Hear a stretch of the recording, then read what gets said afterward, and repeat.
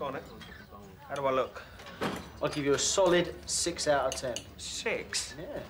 Bump it up to a 7 if you put a tie on. You want to make a good impression, don't you? I'm doing this for Callum, all right? Doesn't mean I need a personality transplant. What? If I'd have known it was this easy to put the wind up a Mitchell, I would have introduced you sooner. Just relax, all right? She's a pussycat. All you got to do is mind them claws. Look at him. Ain't you a sight for sore eyes? Man. I'll have a cup of coffee. None of that instant muck.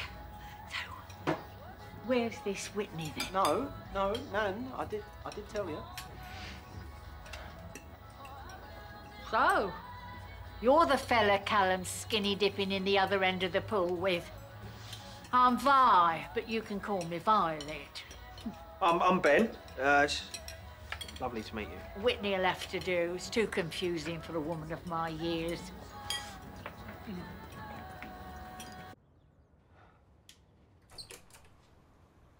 Cal?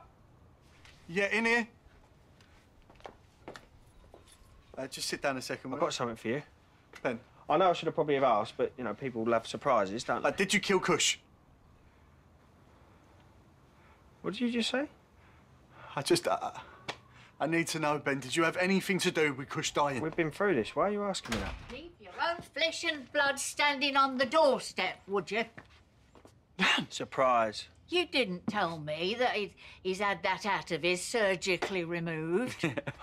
You look just like your granddad. I wonder what Freddie would have to say about all this, eh?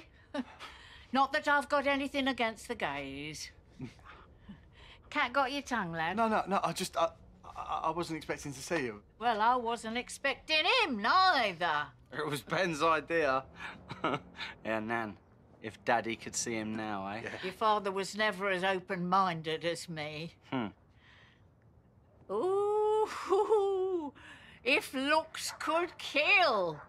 Trouble in paradise already? Oh, no. Hey, you ain't leaving already. I need to wet my lettuce. That cheap coffee's gone straight through me.